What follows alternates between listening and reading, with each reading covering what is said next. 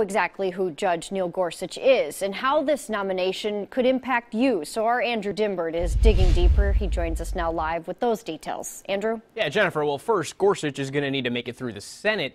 And even though the Republicans have the majority there, senators like our own Jeff Merkley are looking to block Gorsuch at all costs.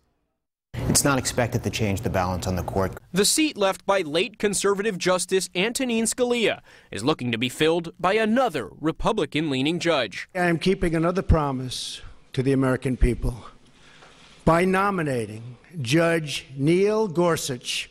If confirmed by the Senate, Judge Gorsuch would theoretically keep a slim 5-4 majority for the Republicans on the Supreme Court, but not if Oregon Senator Jeff Merkley has his say.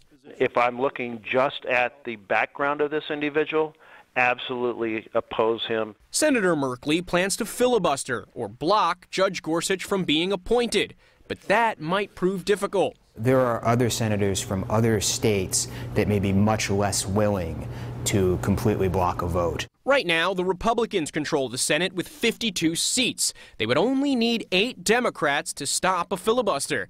And even if they don't get that, the Republicans could always just eliminate filibustering altogether. That would be a pretty big change institutionally for the Senate. Meanwhile, Senator Merkley has been vocal in his opposition of any Republican nomination to the Supreme Court after Republicans successfully stopped President Obama's appointee, Merrick Garland. It's the first time in U.S. history that a Supreme Court seat has been stolen.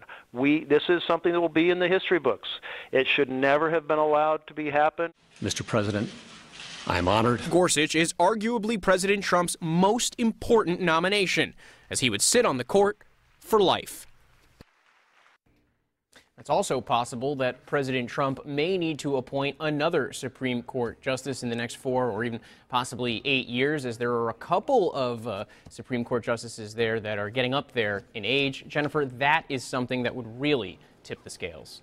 Thanks for breaking it down for us.